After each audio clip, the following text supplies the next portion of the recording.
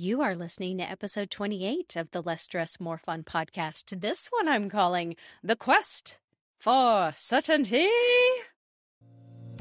You are listening to the Less Stress, More Fun podcast. I'm your host, certified coach Lisa Schwaller. Each week, we talk about how you can rise above the stress of modern living so that you can focus your energy on what matters most.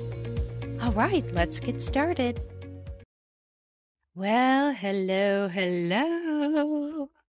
I bet you knew I would say that, especially if you're a regular listener. Why? Well, because your brain is a master at prediction. I mean, it has to be. Prediction is a great word to describe your brain's most essential survival tool. Before we get started, I want to set the scene, plus give a shout out to a friend. She and I were working together in a coaching session when I observed that her brain seemed to be on a quest for certainty. We had a laugh, and she said I should turn that into a podcast episode. So, voila. And then right after she mentioned one of my favorite movies, Monty Python and the Holy Grail. And what was funny is when we both seemed to think of the same scene in the movie at the same time, where the church official was reading off the rules for using the holy hand grenade, and we said the dialogue together. Because both our brains predicted where the conversation was going. Ha ha ha! See what our minds do? So, hereafter, in this the most revered of podcast episodes, we shall payeth respect to our brains' quest for certainty in a most less stress, more fun manner. Whew. Seriously, that was one of my favoriteest movies ever, Monty Python and the Holy Grail. And that sentence was one of the most challenging to say without tripping over my own tongue. Indeed, let us now proceed with the proceedings. In today's episode, I'm going to be discussing the benefits and challenges of being the owner and operator of a certified certainty-seeking brain, which we all are. I will suggest methods for how you can identify the sneaky ways that your brain's quest for certainty distract you from your goals. What? And then we'll discuss how you can use this cognitive feature to your benefit. If you spend a lot of time with me, you know I'm a really big fan of not trying to work and overpower our biology because, boy, it has been fine-tuned, and why not just use these features to our benefit? But first, let's look big picture. Let's look at the benefits and challenges of having a brain that seeks certainty or that makes predictions. This week, as always, whenever possible, I try to link to amazing articles that give you a little bit more context if you'd like to learn more. And, looking at how these brains work from a scientific perspective. Now, I can't download everything that I learned, but I did summarize into 3 buckets of benefits. Number 1, it makes your brain more efficient. So brains use, like 20% of our resting calories go to just keeping the brain going. Huge amount of energy expenditure when you look at it from a system perspective. Your brain builds maps, it identifies patterns, and it does this using your previous experiences plus all the stories that it has written about how life works. When an input arrives through one of your senses, your brain will compare it against existing mapping, which is so much more efficient than trying to figure it out from scratch every time. A good example here is thinking about driving or walking the final mile to your home. Not only may you have a predictable navigation path, but you may have a predictable mood or thinking pattern. Same, day in, day out. Notice this next time you're out driving around, like when you're leaving that first mile or when you're coming back, that not only may you take a similar route, but you may also have similar thought-feeling combinations. Like you may have that kind of the same mood. Isn't that interesting? Now, the second benefit is comfort. So not only is it efficient, the brain is like, okay, yeah, I know what's going on here. Yep. I'm predicting it's A, B, and C. It's also more comfortable. It increases a sense of safety when your brain can predict what's going on. Prediction means predictable, which means all safe on the savannah. No tigers here. Now we can turn our attention to using our dopamine to find food, shelter, sex, and other movement-based activities. The third benefit is what I call crossover. So your brain is a master of making sense of new situations, using brain maps from unrelated topics. That's how you can translate knowledge from one subject area to another. Like if you've, put on pants before, if you know how to put on jeans, you probably know how to put on a snowsuit. One of my favorite examples of this is how they have studied the benefits of kids learning to play a musical instrument and how much of a crossover effect it has on proficiency in math and science. Well, of course, that makes sense when you really kind of slow down your attention to think about it. Learning to play a musical instrument teaches a very complex and elegant way of anticipating what's coming up, turning it into physical movements, recalibrating based on feedback. It's a very complex system, learning to play a musical instrument. And of course, that would cross-pollinate to other new information scenarios, like figuring out a scientific or math puzzle. But are there drawbacks to this beautiful cognitive function? Of course. In our modern life, of course, this brain's prediction has its challenges. And here are two. The first one is error, woot, woot, error. Our brains sometimes make inaccurate or incomplete calculations. This can be true as we do more knowledge work. We're in a more digital social landscape where the data sets are, shall we say, highly altered by computer algorithms. It's a very, very real thing that what you're seeing, like if you're a Facebook or Twitter user, what you're seeing in your feed is probably different than the person who's sitting across the room for you. Everything has been highly configured and fed to you based on your previous interactions with their servers. So 4 people can read the same news story and have 12 different opinions because the information they've been provided to write the stories in their brain have likely been like self-selected or computer selected.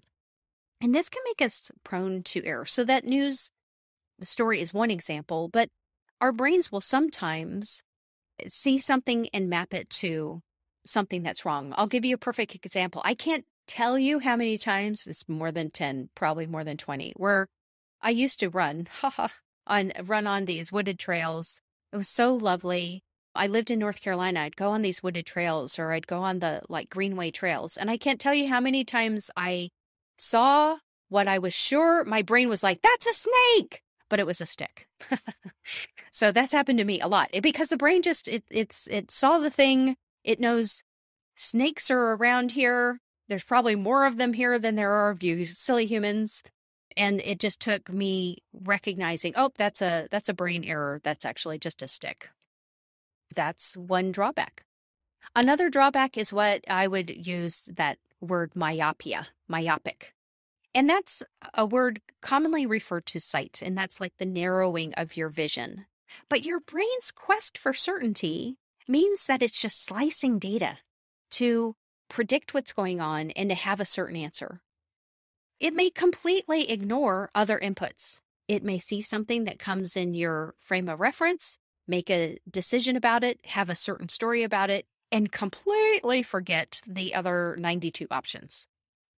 In fact, that's probably like the number one benefit of coaching is that when you get on the phone with me, I listen to the way you're describing the situation. I've never heard this before, and I'm able to detect where you are maybe missing seeing options for interpretation because your brain has decided that this is the one and only option. It just decided that it's right. And it's not that you're not being creative or you're not being, in integrity with how you're interpreting information. It's just the brain has said, oh, I have an answer to that. Moving on.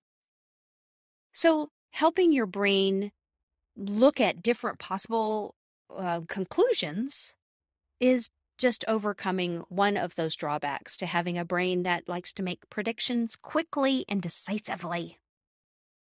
So how does this thinking pattern, your brain's quest for certainty, distract you from your goals or from showing up as the person you want to be? Remember those two drawbacks? The fact that you may have like a brain error, it just inaccurately codes input, or that it misses options by being myopic. When I'm working with people who are on the path to a goal, a lot of times that includes taking a look at how they're managing their time or time management or productivity, which I despise those terms, but that's a topic for another podcast. But essentially, that's what people will come with. Oh, I just have too much on my plate. Oh, I don't have time. It takes too much time. And I've become very attuned to hearing this in similar phrases and knowing that that's an area where it's worth pausing and exploring more. In some cases, maybe there is a math problem. Maybe that person is planning more than 24 hours in a day. Maybe it's a priority opportunity. Maybe they just need to say no to certain things. And in a lot of cases, it's really, really getting clean and clear and factual about what is happening during the day. We can see some very interesting ways that the brain will distract from being focused on goal. It'll make thought errors. It will forget other options.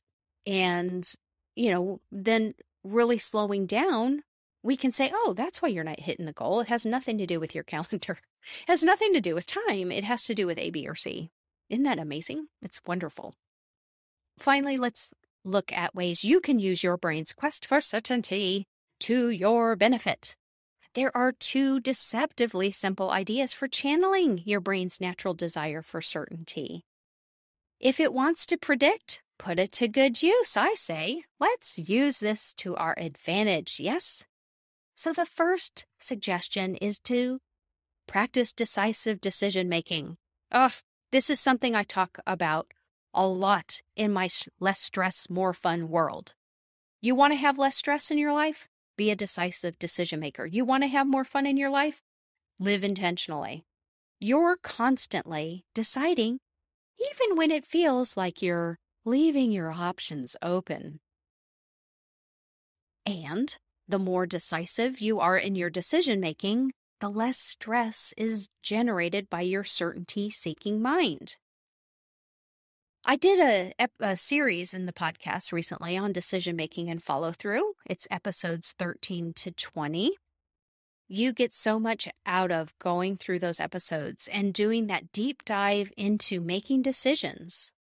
When you practice decisive decision-making, even sometimes kind of overcorrecting with it, of saying, oh, okay, so this morning I'm deciding to record the podcast on the brain's quest for certainty, and I'm deciding that it's going to take me less than 30 minutes. Beautiful. Then my brain isn't like, oh, how long is this going to take? Should I do it today? Should I do it on Tuesday? I don't know. It's kind of blah, blah, blah, blah. It's just trying to find a solution. I have decided in advance to give it one. It's decided, brain. No need to ponder that. Let's go do something else. Second, create systems everywhere in your life that you can.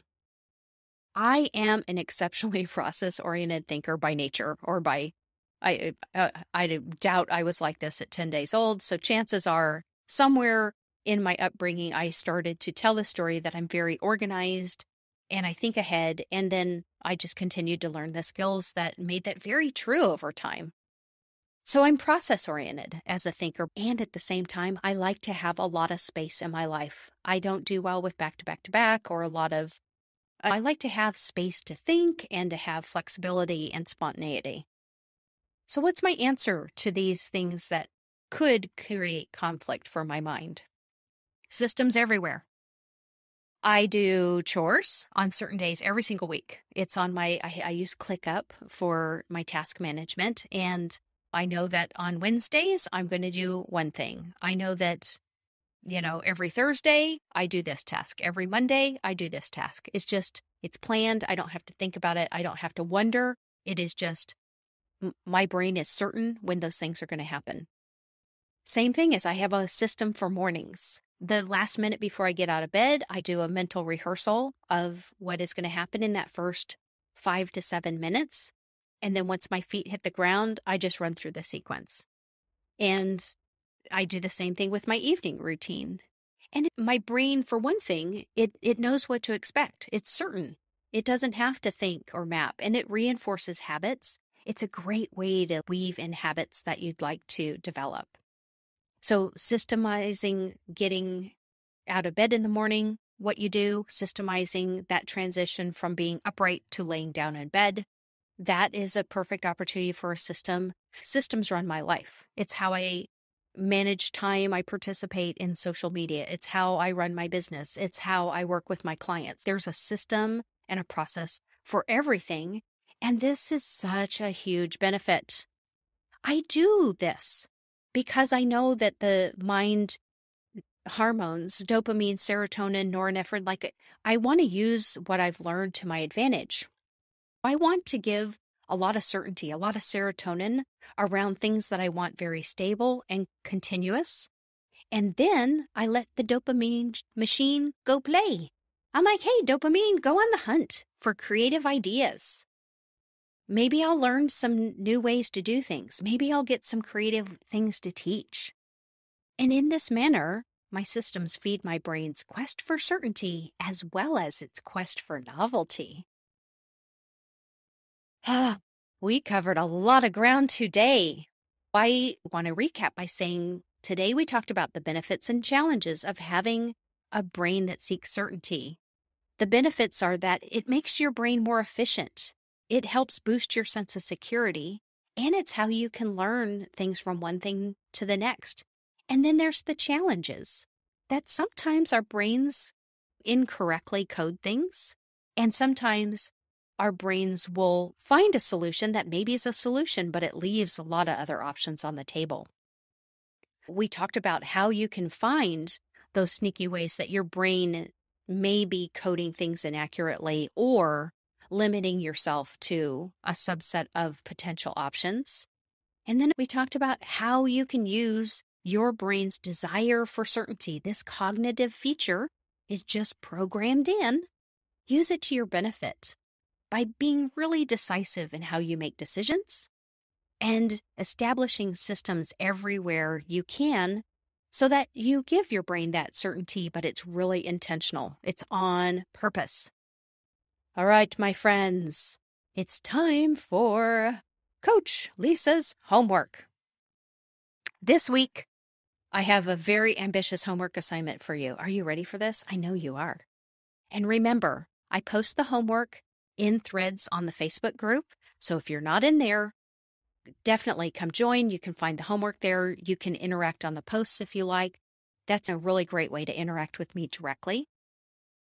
Your homework, 3 parts. The part number 1 is to write down 10 things you believe are absolutely true about how life works. And don't include scientifically true things like gravity or oxygen being part of the air we breathe. Choose beliefs. What do you believe to be true about how life works? And then just ask yourself if there was a space alien who came in and asked, why do you think that? And then evaluate, what would the opposite belief be?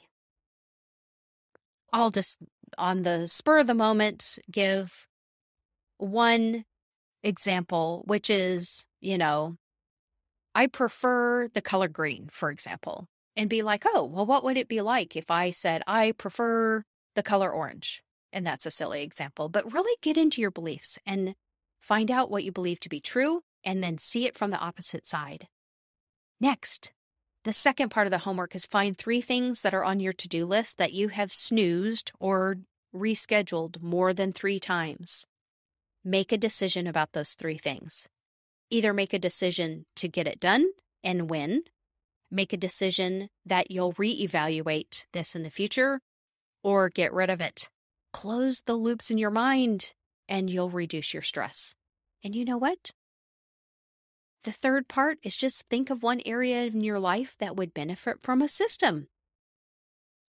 Pick a place in your life where you want to establish a little routine or a system or offload the thinking to your calendar or something else, and ask yourself if you're willing to try and experiment with it for a week. Oh, and by the way, this is just bonus homework. Do consider a viewing of Monty Python and the Holy Grail. Ugh, that movie will definitely help you diffuse stress and absolutely bring more fun into your world. It was a joy talking to you today about your brain's quest for certainty.